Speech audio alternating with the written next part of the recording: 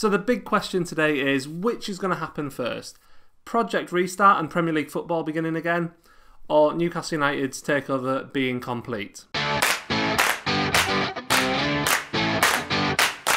Huge news coming out today regarding the Premier League. Football is expected to recommence on June the 17th. The majority of teams are going to start playing again on June the 20th. So when football does restart, you'll see Villa, Sheffield United, Man City and Arsenal playing first. This is great news, and I for one am excited to see football resume even in empty stadiums. And the potential schedule that's been mentioned looks incredible too, with every game being shown live and basically wall-to-wall football on a Saturday and a Sunday. But the question is, what about the Newcastle takeover? Does the Premier League restarting change anything with that? Will the Premier League's focus now turn more to the takeover, or will the Premier League just playing a very careful game in delaying the Newcastle takeover to show that their priorities were kind of in the right place, you know, in the resumption of football rather than sorting out potentially huge investment and money flowing into the league, which we all know the Premier League loves more than anything else. So what do you think? What's more likely? The restart of Premier League football or the Newcastle United takeover deal going through?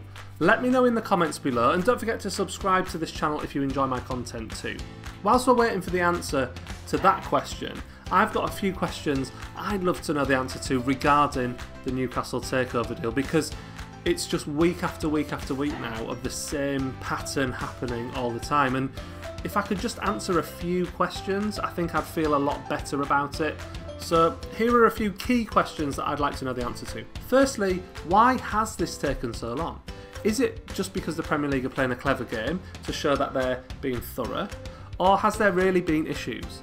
We've obviously had so many reports from every media outlet you can imagine, but it doesn't appear to me that there's been any leaks from within the Premier League at all. So every time a journalist gives an update, positive or negative, we need to greet it with a pinch of salt, in my opinion. I hope on this channel you'll value the fact that I try and maintain kind of a level view on it all, and I try not to get carried away with the positive stories, and I try not to get too disheartened when I read the negative stories, and that for most people there's some kind of balance in the middle. So I would just like to know, why has it taken so long? Because it would just be nice to have an answer to that question, one way or the other. You know, is everything okay or not? My next question would be, is the piracy story a genuine threat to the deal or not? Again, I've heard plenty of people say it's a deal breaker, and I've heard plenty say that the Premier League won't turn this down due to the money at stake and potential court cases if they reject it. Would the Premier League fancy taking on a sovereign wealth fund in a protracted court case? I think if I knew the answer to this question, I'd be happy, because then I would know whether this deal is truly happening or not. I'd also love to know the answer to this question. Are the potential new owners really already talking to managers?